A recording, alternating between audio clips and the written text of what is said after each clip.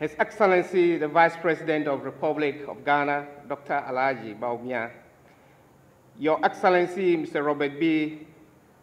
Jackson, the Ambassador of the United States of America to Ghana, Honorable Wilbur Ross, U.S. Secretary of Commerce, the Senior Minister of Ghana, Honorable Osafo Mafo, members of the Council of State, honorable members and deputy ministers, honorable members of Parliament, Your Excellencies, members of the Diplomatic Corps, Togbio, Mamao, Nananum, traditional and religious leaders, distinguished ladies and gentlemen. It gives me a great pleasure and honor to join the American community today and to respond to the toast proposed by His Excellency Robert P. Jackson, Ambassador of the United States of America to Ghana, on the occasions of the independence anniversary of the United States of America. This day marks the 61st years of fruitful diplomatic relations between our two countries. On these auspicious occasions of 242nd Independence Day of the United States of America, I wish to extend on behalf of His Excellency, the President of the Republic of Ghana, Nana Addo Dankwa Akufo-Addo, and the government of the people of Ghana, fraternal greetings and warm felicitations to President Donald J. Trump, the President of America, and to the government and friendly people of the United States of America. Your Excellency, let me seize this opportunity to express my appreciations to you for the kind words said about Ghana, which is an illustration of the strong bonds of friendship and cooperation between our two countries for quite a very long time. Indeed, the excellent relations between Ghana and the U.S., which dates back to Ghana's independence, is based on shared history of friendships and mutual commitment to democracy, accountability, rule of law, good governance, and respect for human rights and rule of law. The relations were raised much higher when our President, His Excellency Nana Addo Dankwa Akufo-Addo, was accorded a rare opportunity of being the first African president to address the National Governors Association in Washington, D.C. in February this year, 2018. It was during that interaction which the President reiterated Ghana's commitment to collaborate with the U.S. to fight terrorism and also to promote human rights across the globe. May I also join Your Excellency in extending a warm welcome to the Secretary of State, Wilbur Ross. His presence in Ghana is a great demonstration of the warmth of relationship that exists between our two countries. Such a high-level visit, as you are all aware, helps to deepen and stimulate dialogue at both bilateral and multilateral levels, and also to address common challenges that faces the two countries. In this regard, I wish to state that the U.S. continues to be a faithful ally in our building and maintenance of robust multi-party democracy and strong economy. Your Excellencies, distinguished ladies and gentlemen, if we do have something else in common with the people of America, it is a fact that the respective governments have been consistently committed to the use of private sector as a driving force to transformation and also to see to the welfare of people within both countries. Creating jobs and ultimately promoting economic growth for our people is a common agenda between the two countries.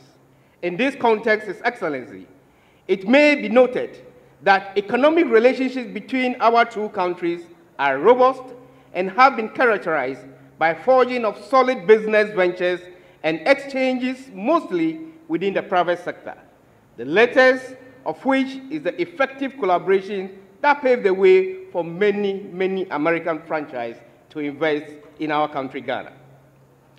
As rightly noted by the Ambassador Jackson, The United States remains one of Ghana's principal trading partners, with a volume of two-way trade between the two increasing from $1.2 billion to $1.6 billion in 2017.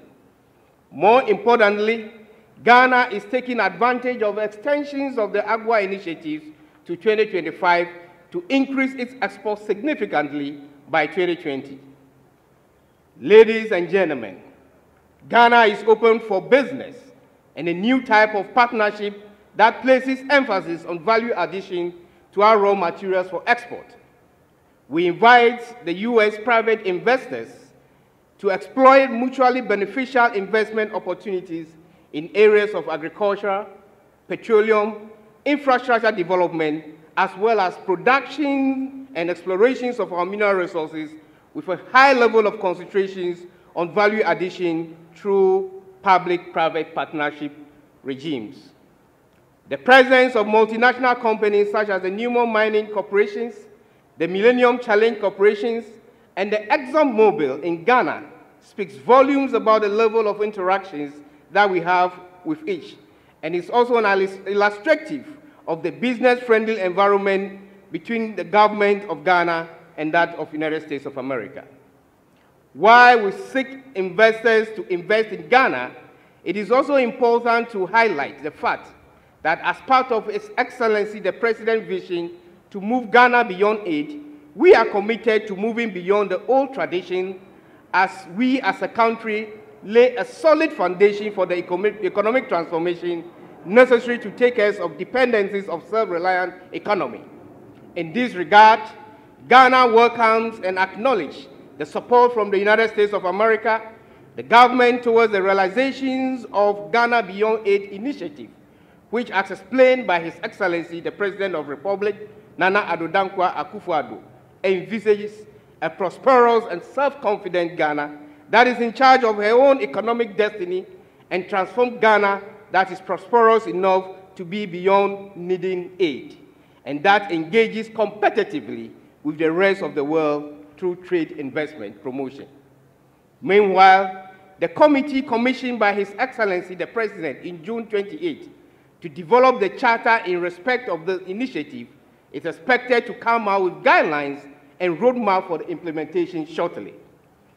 Your Excellency, we believe that moving forward, this will inform our engagement with our development partners. Your Excellencies, distinguished guests, invited ladies and gentlemen, I wish to convey the special gratitude of the U.S. government for this continual assistance to Ghana in various sectors of our economy under its numerous initiatives and programs, particularly in areas of health, education, poverty alleviation, just to mention a few. As alluded already to by the Ambassador Jackson, these programs and initiatives have over the years contributed immensely to the growth and development of our economy, as well as in developing the leadership and entrepreneurial skills of our Ghanaian youth. You may also wish to know that under the leadership of the Ministry of Business Development, the President of the Republic, Nana Addo Dankwa Akufo-Addo, on 25th of June 2018, launched a very wonderful business ideas competition for presidential pitch. This aim or business idea, it's aimed at realizing the government ambitions of helping unleash an entrepreneurial revolution in this country. Your Excellencies, distinguished ladies and gentlemen, the deepening of our relationship has witnessed an increase in people-to-people interactions at all levels across this country. The increased number of U.S. tourists to Ghana and vice versa, as well as the growing student exchange programs and collaborations between Ghanaian and U.S. universities have led to strengthening of institutions as well as cultural links. We cherish these collaborations and also encourage the U.S. citizens to visit Ghana and vice versa. Let me seize this moment to thank the U.S. government and the embassy for the recognition given me and the celebrations of life of compatriot, Private First Class Emmanuel Mensah, who laid down his life for others during the unfortunate New York fire disaster. May his gentle soul continue to rest in perfect peace. Excellencies, ladies and gentlemen, as you bid a farewell to the Ambassador Jackson, may I, on behalf of the government and the people of Ghana, express our profound appreciations to you and the able team for supporting the government before, during, and after the elections through this particular day. Your immense contributions and personal commitment to deepening of Ghana-US relations will forever remain in our hearts, in our minds. I wish, on behalf of His Excellency the President, to say Ayiko. Finally, let me reaffirm government's commitment to maintaining Ghana's long-standing friendship relationship between the United States of America and the people of this good country. Your Excellencies, distinguished guests, may I now invite you all to join me in proposing a toast to the good health of President Donald J. Trump and to the government and people of the United States of America. Long live Ghana, long live United States-Ghana relationship.